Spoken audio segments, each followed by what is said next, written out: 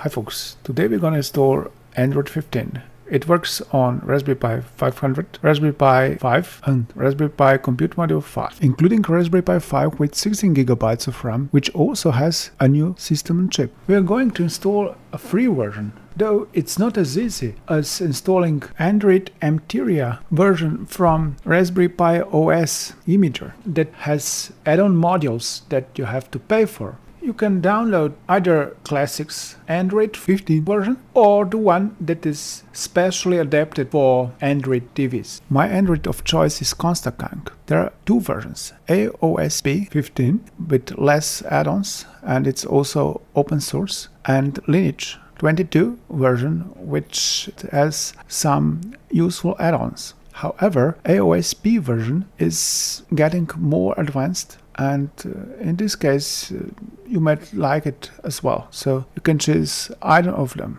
Installing Android itself is therefore relatively easy. You download the image and you use Raspberry Pi Imager to copy the image from a zip file to the SD card which you want to use. There are two versions of Android zip file, the one without OTA ending in the file name and the one with it. The first one is meant for initial installation and the second one is meant for upgrading. So if you want to upgrade the existing installation, then just reboot it in recovery mode and install OTA zip file over the existing installation. It is important to know that Android is not just the operating system, because you can take the operating system image, you can install it to any SD card or another data drive and you can run Android from it. But if you are lacking Google Apps, then it would be very hard for you to install most of the applications, because the best ones are actually only available through Google Store. However, Google has lately upgraded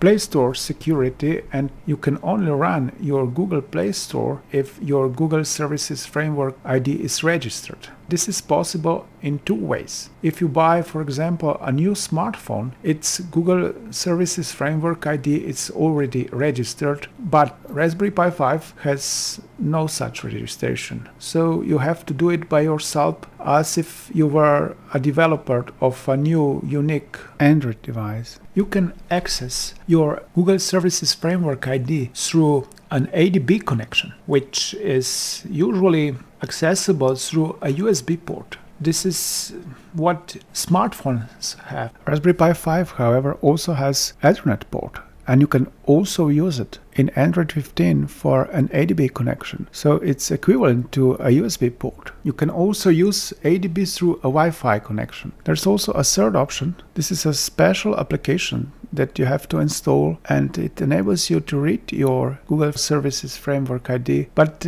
unfortunately it is only available until you actually enter your credentials for your Google account. Afterwards you will not be able to read your Google Services Framework ID, so make sure to copy the Google Services Framework number, or you will have to be forced to use an ADB connection afterwards. Though there are many such applications available from the internet in APK files, many are not compatible with Raspberry Pi 5 or the version of Android that we are about to install. I've used device info version 1.8, which you can find in RU OTDR device info APK application file, which is available from APK Pure or another internet file server which you can find using Google search or similar services. There is also version 1.9 that I believe works as well. You can use Raspberry Pi OS for downloading Google Apps as well as device info APK installation file. Now you need a new SD card or other system drive that you're gonna use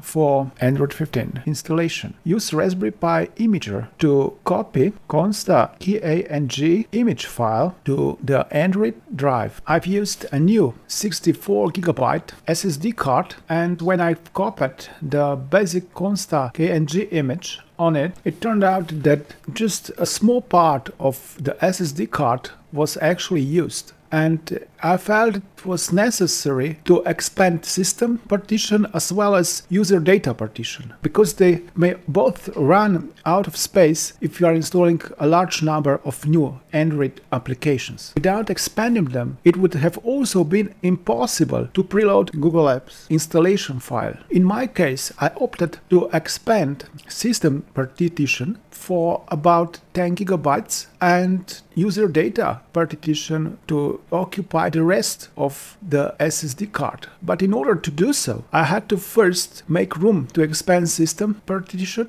So I've moved vendor and user data partitions for 10 gigabytes forward, and later on I was able to expand system partition, and I've also expanded user data partition. Gparted tool is designed to make all the required changes in one go. So when you specify the operations, you just draw some kind of plan of redesigning your drive, and later on the tool actually makes all the required changes in one go. I succeeded with no problems. Next, I want to use Android 14 as a USB plugin, so I wouldn't have to remove my Raspberry Pi OS SSD card from SSD socket and replace it with Android SSD card. I used raspi config system application, you must call it with sudo raspi config, to change boot order, to prioritize boot from an USB drive. I went to boot drive and opened config.txt file. I've located boot device and changed it to Android USB. If you don't want to have a plugin, you don't have to do this. The next required modification is about a display. If you are using a monitor that supports 1920 by 1080 resolution, then you are good to go. But if you have an older monitor that maybe supports just 1680 pixels by 1050 pixels, then you have to change the resolution in resolution.txt file.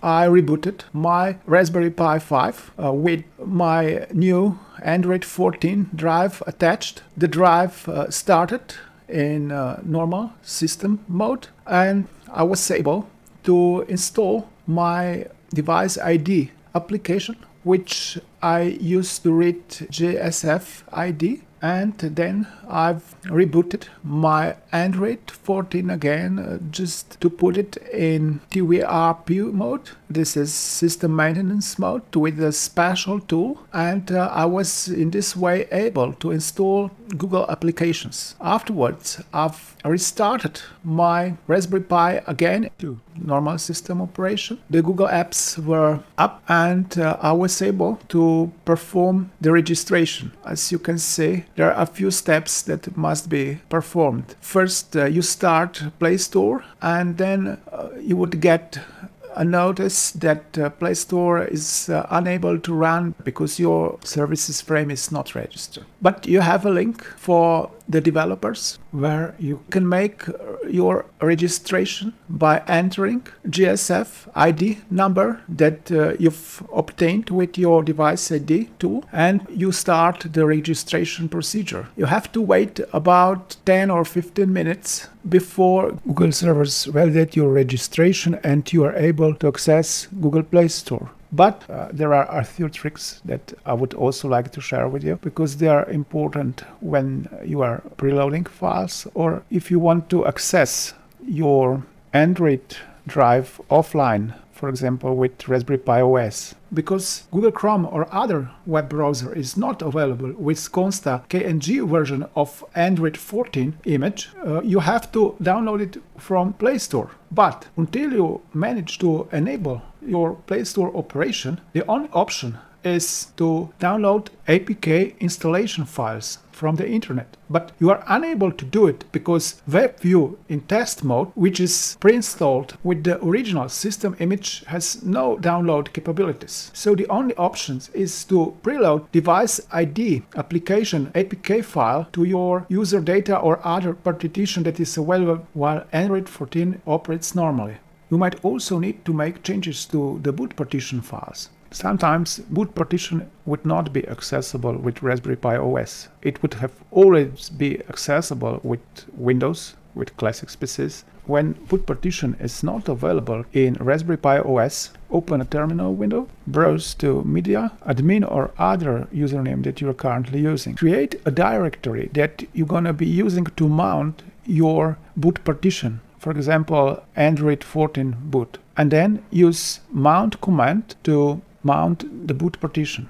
The boot partition has usually to be manually mounted within Raspberry Pi OS. There are also other partitions like user data partition, which are only partially locked. So they have certain folders that are not accessible without root access. You can gain root access by opening a terminal window and entering command sudo -s. So this one would be able to in fact access all the data. So if you go to media, admin and so on, and then you go to user data partition and you open media, and then you select, for example, 0, which is the internal disk, and user disk, and you can see that actually all the files are there. If you're looking for the contents of downloads or whatever you need, videos, movies, everything is there. But you have to browse there, and then you have to use cp or copy command to copy these contents under a root authority to another drive. What about using Android? It's very fast, it works perfectly. You can install probably a number of games. I guess there are more than you can install with retro consoles, let's say PlayStation 2 and so on. Android games, at least to me, seem more modern, better. I like them more. Graphics seems to be better, and whatever I've managed to install seems to work flawlessly. But you have to be aware of one thing, and this is that if you are using a bad SD card with a lot of problems, it might get stuck or whatever, it might work slowly, it may start slowly. So you have many of reasons why Android wouldn't work fast because of technical issues. So I recommend, if you are going to regularly use Android, or if you are going to use Android as your only operating system on Raspberry Pi 5, that you simply put your Android SD card into SD card slot and you use rather your Raspberry Pi OS as a plug-in module. It usually has no problem starting from an SD card. For much faster experience, you can also use an SSD drive, but only if it's not connected through a PCIe switch. Thank you for watching. If you liked the video, press like and subscribe buttons. See you in the next video. Bye.